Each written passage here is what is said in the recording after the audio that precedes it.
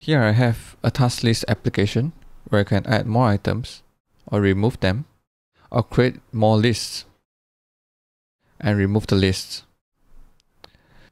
So here I'm going to take a look at another implementation of the similar application. So here I have the same task list application where I can add items or remove them, add a list and remove the list. Notice the difference?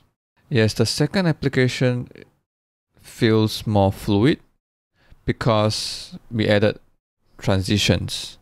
And today we are going to talk about how you can add transitions in Svelte. Let's take a look a bit on the code structure before we get started.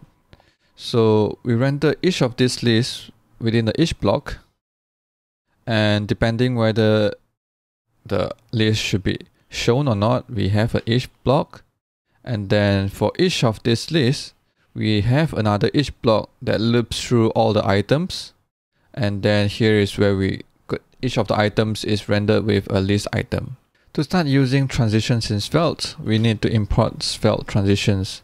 Svelte transitions provide 5 built-in transitions: fade, blur, fly, slide, and scale. And we're going to look at how we can use them in the example. To start using transitions, you can use the transition directive. Here you type transition, and the name of the transition, in this case fade. So here I add transitions to the list, so when it's added or removed, it will fade in and fade out. You can add arguments to the transitions. In this case, we're going to add duration equals to 4 seconds. So now it will fade in 4 seconds and fade out within 4 seconds. To look at the complete list of all the arguments you can provide to the transitions, you can take a look at Svelte docs under the title of Svelte transition. Here you can see that fade takes in 3 arguments: delay, duration, and easing. Next, we're going to make the item fly in when we add or remove the item. So I'm going to add fly transition.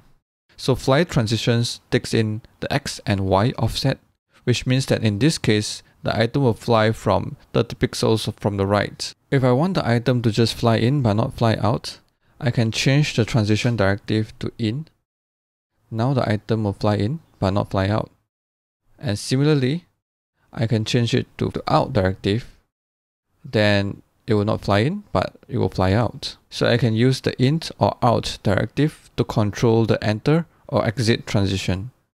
This also means that we can have different transitions for enter and exit. In this case, I want to fly in, but I want to blur out. In the next video, we are going to talk about how to coordinate transitions. Thank you for staying through this video. If you like it, please do like and comment down below. If you like more of this content, do let me know in the comments as well, and subscribe my YouTube channel or follow me on Twitter at Li Hao Tan. Thank you. Bye bye.